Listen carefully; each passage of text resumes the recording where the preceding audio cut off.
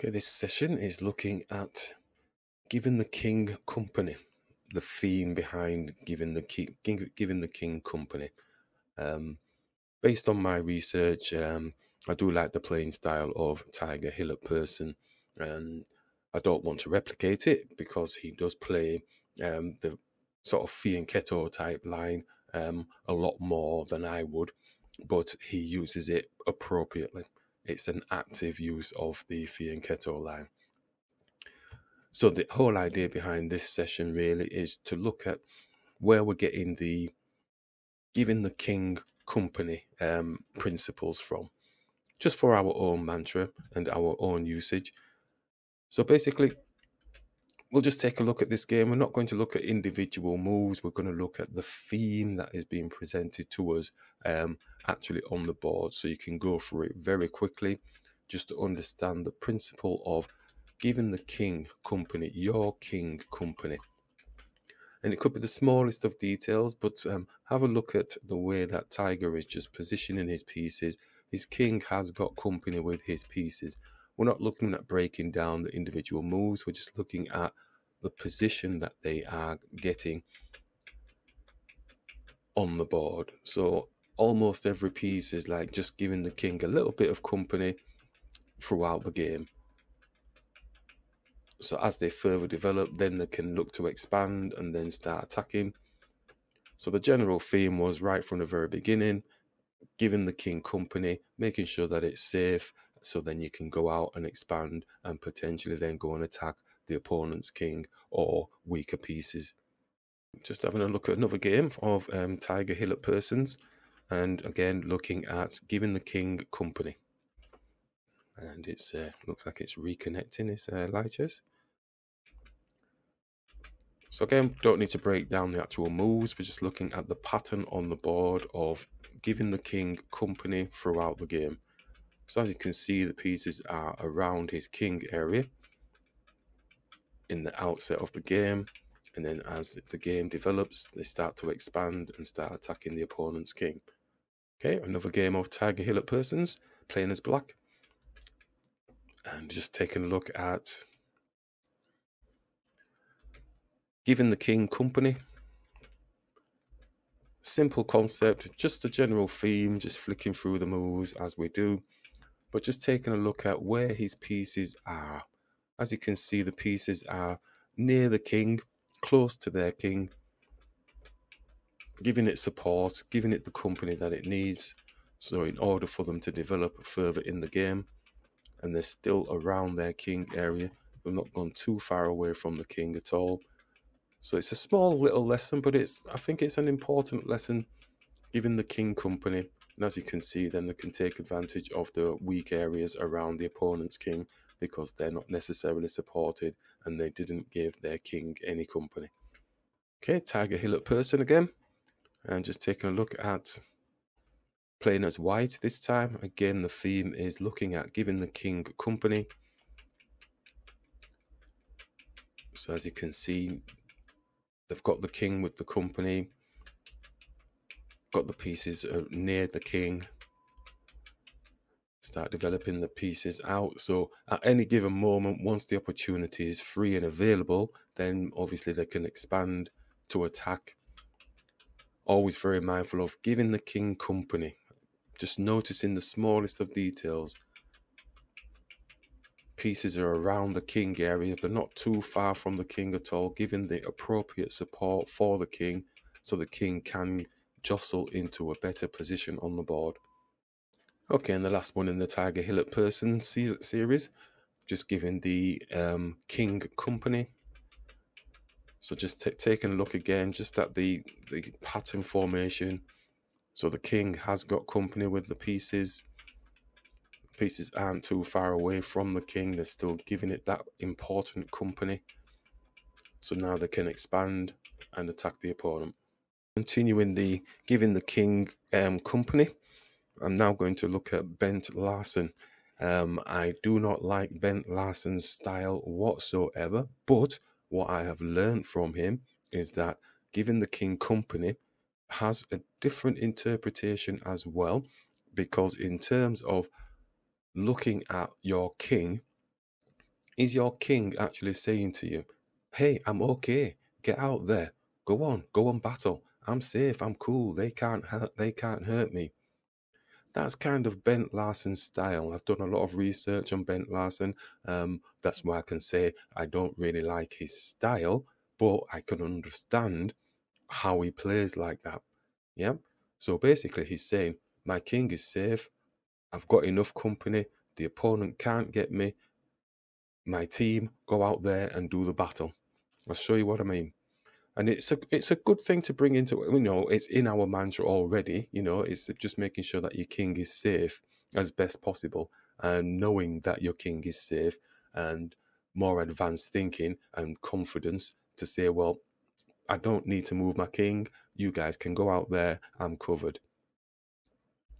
So let's take a look at what I'm trying to explain. Not looking at individual moves, we're looking at the look and feel of what is actually happening on the board. And as you can see, the difference between Tiger Hillett-Person's conceptual idea is, he likes to have his pieces around his king, basically protecting the king area, giving it some company. Whereas Bent Larson is happy just leaving his king in the corner, but what he's saying is, I'm safe, I'm cool, you guys go out and do the battle, fight the good fight. As you can see, no piece is running to help the king now. They're actually getting activated and going in and fighting the good fight. And the king is there by itself, but it's covered. So basically that's what it's saying. I'm covered. You guys don't need to worry about me. If you worry about me too much, you're not going to get in the fight and the opponent's going to win. So you're getting some important tempo by actually driving forward. So subliminally, you could say, well, the pieces were around the king. They were giving it company enough for the king to feel confident.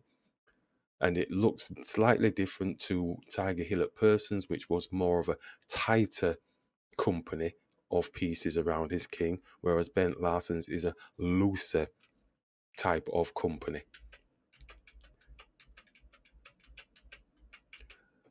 So that is the difference between the two. If you have the confidence to say, well, okay, my king is okay, let's go out there and fight the good fight. We don't need to tightly support the king.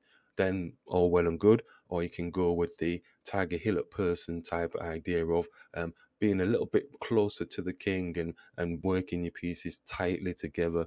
And so those are the differences. But at the end of the day, it's really about giving the king appropriate company to make sure that it is safe. And if it's confident enough to say, well, the opponent can't touch me, then go and fight the good fight. Okay, just doing another white for Bent Larson, just to show the consistency of the style of play that he had when looking at the giving the king company type situation. So again, let's quickly just breeze through the position. King's not bothered castling at all, just totally wiped out all the rook situation. This looks very dangerous to a normal a normal beginner chess player type situation, but this is like a brilliant extreme that we're trying to show here, that giving the king company, it doesn't have to be a tight situation. So long as the king is happy and it's saying, look, they can't actually touch me, so you can go out there and just get activated. So castled on the queen side. So all that tempo gave him an advantageous position on the board, and black resigned at that point. So he didn't lose any tempo at all in terms of losing the rook or anything like that.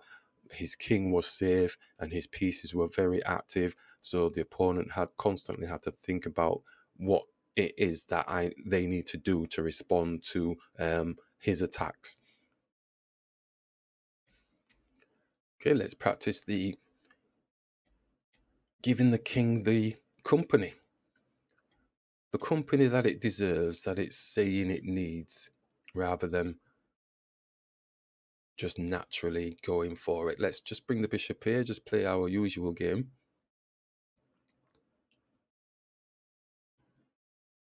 See if we can blend the two extreme concepts, the kind of protecting the king area, giving it some company, and also allowing the king to say, well, I'm okay, carry on, fight the good fight.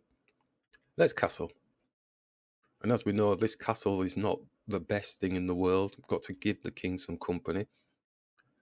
We're actually going to bring the bishop here and bait the pawn. Let's bring this bishop here. It's obviously going to be baiting this pawn, but it's locking himself in if he does drop that pawn. So he's going for the bishop. I'm going to take it off the board, keep it simple. And now I'm going to try and give my king some company and bring my knight across to the other side of the board. Let's take this off. Let's put a check on the king if he takes with that one, but he doesn't. Let's bring the bishop here. So now the focal point is on giving the king some company now. Let's just bring the knight across.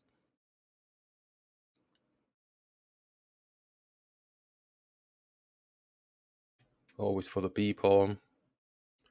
Oh, they're really going for simplification. Do we have to take? No, we don't really have to take. I think just bringing the rook here, attacking their knight.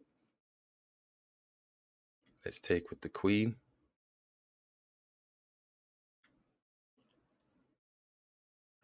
Okay, so they're doing a bit of a dance. They're looking to protect this area. So we're going to simply go for doubling the rooks on the file.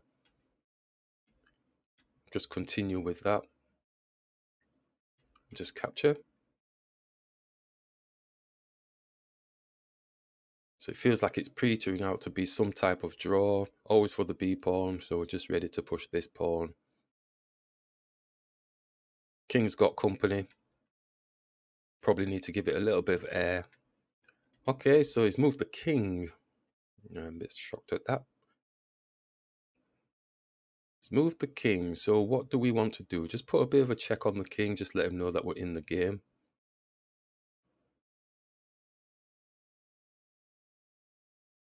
Could swing back. Got free. Oh, going for an... Oh, that's a damn shame. But yeah, that's a damn shame. Let's take the queen off the board. And they've resigned. Let's practice this.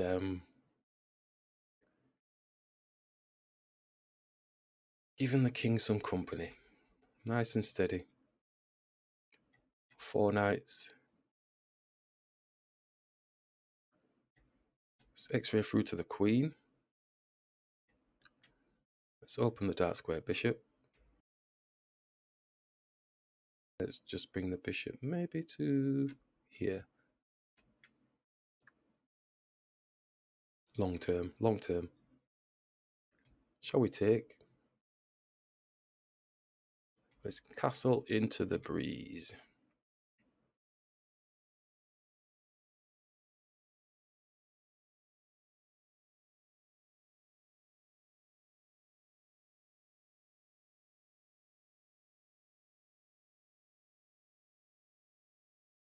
So just because we castle doesn't mean it is safe. It does need to have company. So smaller piece attacking the higher piece just to see what it wants to do. And again, smaller piece attacking the higher piece. And we could keep on harassing the bishop. So I'm going to just attack the bishop. Doesn't really have anywhere to go, so we're going to take. So we could keep pushing and pushing and pushing. Or give the king some company. Knight's already here. You know they have sights of getting the bishop diagonal somehow. Quick queen across here. So we could hit this pawn first. Takes, bishop takes, just to free up some space for the queen. I think that's what we're going to do.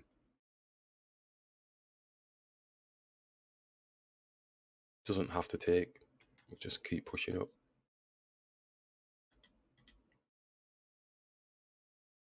Does take. So free up some space for the queen maybe. Okay, just have to bring the bishop back.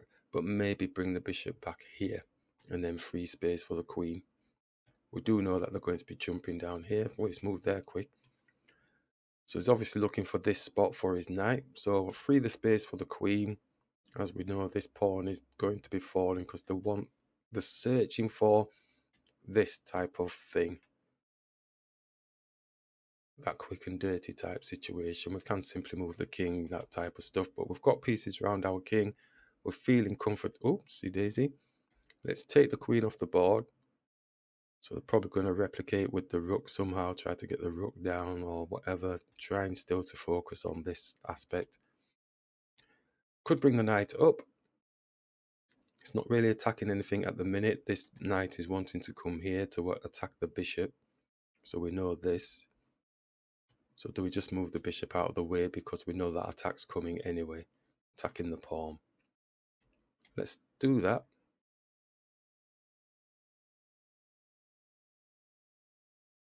Pawn simply pushes. Let's move it out. Oh, the rook has come down.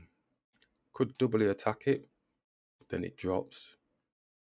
Then the knight can go here. And then does the bishop get blocked somehow? Knight comes here, looking to come here, but the knight is there. So this pawn can push onto the knight. But then are we free in space if he goes here? So we're looking to go here to get their bishop off the board. It's not a very good bishop though, so would I really want to be taking that off the board? Alright, so we could go here. And it's doubly attacking the pawn that way. Let's go this way. Same idea, but we're not going for this because it's a bad bishop. I don't really want to go for the bad bishop. It's already jammed in as it is. So it drops. Knight can still go here. And we could still go there after we've pushed this pawn on. I don't know. It all depends what they do. Oh, so he's doubled up his defense. He's doubled up the defense. Can't go here. The bishop's protecting. What do we want to do? It feels like there's something beneficial for us, but we're kind of struggling with this situation, aren't we? We're kind of struggling with that situation. If we pushed here, we're going to push here and see if we can get that. Okay, and I suppose in a way he just drops down, doesn't he? Yeah. Yeah, we go here and then he just drops here. What about if we do this? Still does the same thing. Let's go here. Because then at least we get an exchange of the rooks if he does push down.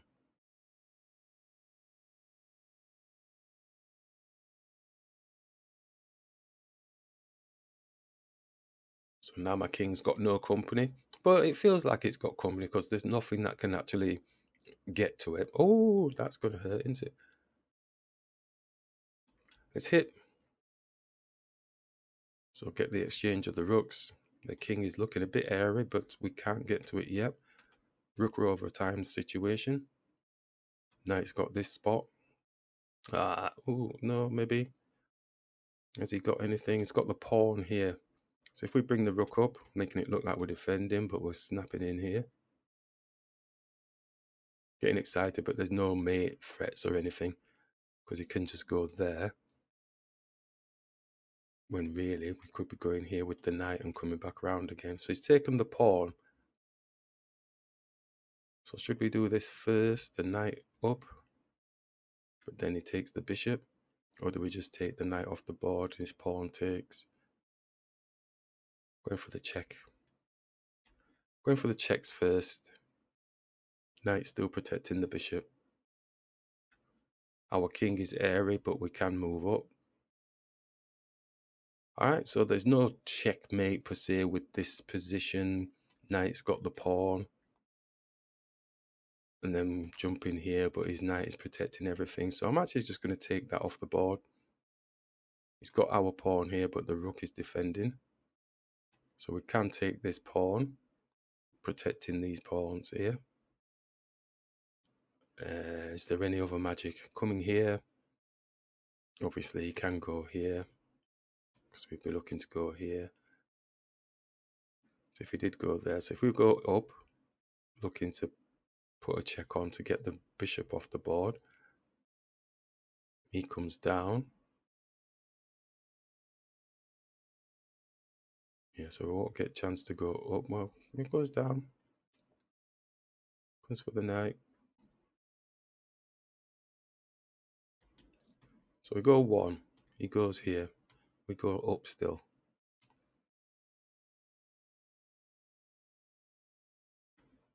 He could move the bishop. He could move the bishop. We come back, put a check on the king. That'll be a bit annoying for him though. I don't think he'll move the bishop. I think he'll take the knight. Rook takes. Starts pushing the pawn. Takes. He's got a passed pawn here. I don't think that's going to work for me. I think I'm going to have to take this pawn. I'm going to take this pawn.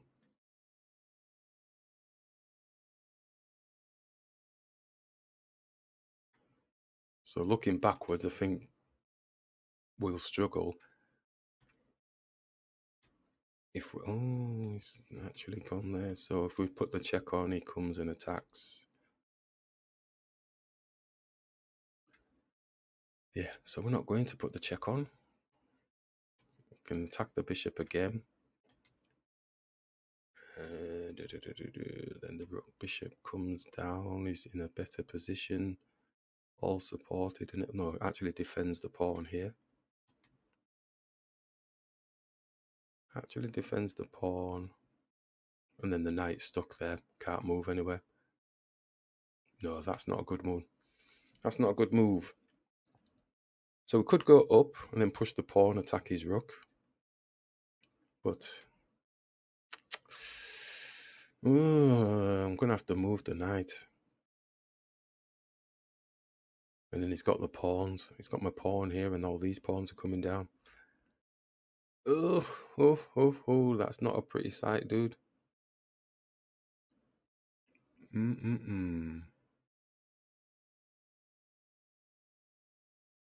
That's not a pretty sight.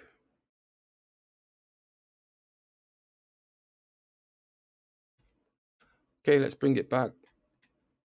These pawns are going. Let's see, what can we do? We have to do a whole heap of shifting around and we're going to be too late. Yeah, it's coming down. It's coming across for the pawns. I have to go here. It's coming across here. It's not going across just yet. Let's go here. Just hide in this little snooky. Like I said, just hide in the little snooky here. Thought I was going for these pawns really, but we'll hopefully, fingers crossed, they don't, and then we can maybe make something of something. Attack the rook, but he takes the pawn. Okay, what's the knight doing? Knight must have some magic in this type of situation. When it all gets a little bit... Knight up, knight check. No, okay. Knight up, attacking the pawn.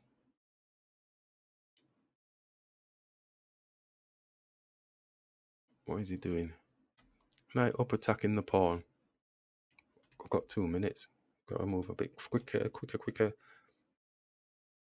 So he must come back for these pawns now. Well, this pawn. Because that's his passer.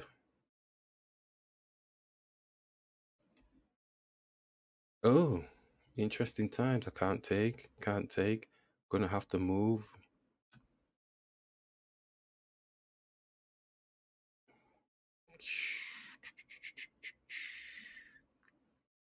What is he doing? Come back down to stop the pawn. Imagine this pawn is stopping the pawn, isn't it? Let's take.